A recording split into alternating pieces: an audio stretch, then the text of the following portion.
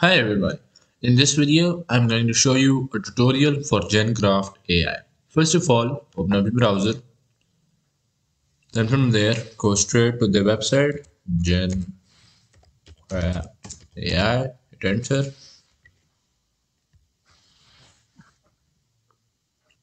Now once you're at the website, you will have to make yourself an account.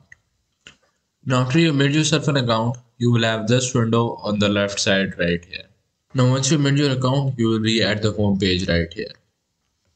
Now on the left side right here, you can type in your prompt right here. For example, I'm just going to go for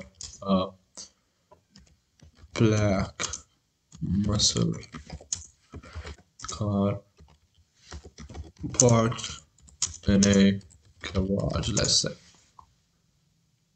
Now if you scroll further down, you can select the style of your generated photo. For example, I'm just going to click on here, and from there you can select different styles. For example, I'm just going to go for, let's say, cartoon.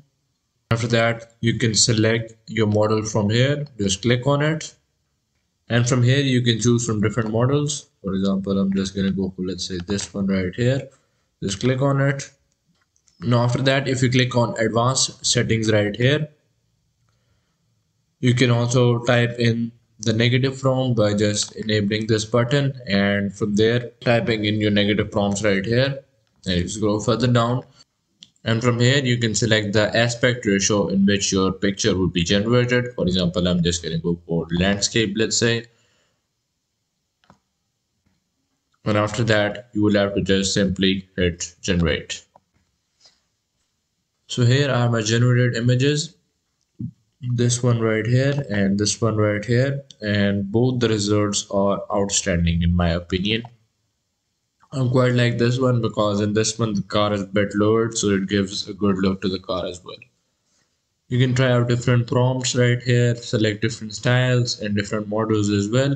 And if you don't know what to create, you can just click the surprise me button right here, and it will give you a different prompt to generate. And after you generated your photos and you're satisfied with them, just click on that photo, and from there click on download HD, and your picture will be generated.